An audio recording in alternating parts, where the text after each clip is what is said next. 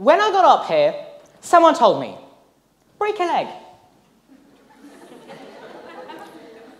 Nice intention, but not quite fitting.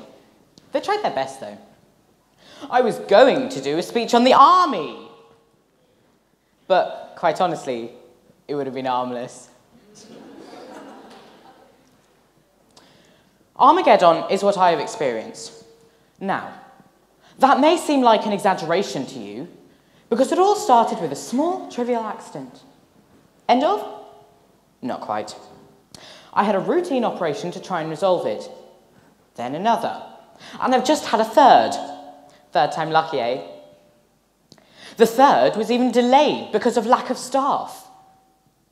The doctors had the best intentions, and they tried their best. But things aren't always so easily rectified, and things don't always go to plan. Despite this, I was treated like royalty. 3 square meals, a comfortable bed. Amazing. The reason why they didn't succeed is simply that the NHS are broke, just like my arm. The system is so cracked, it should be in plaster. And doctors, nurses, GPs, surgeons, they need 10 arms to do what's demanded of them. And they do.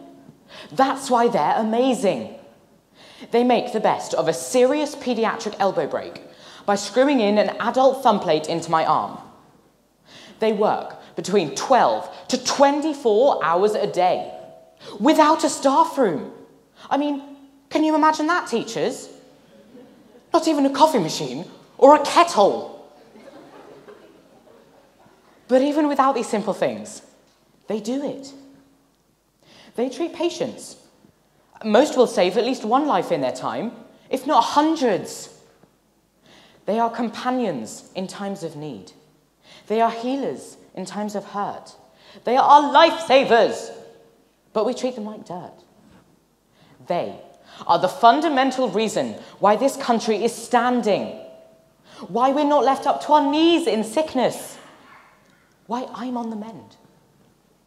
So next time you see them, think about it. Don't blank them.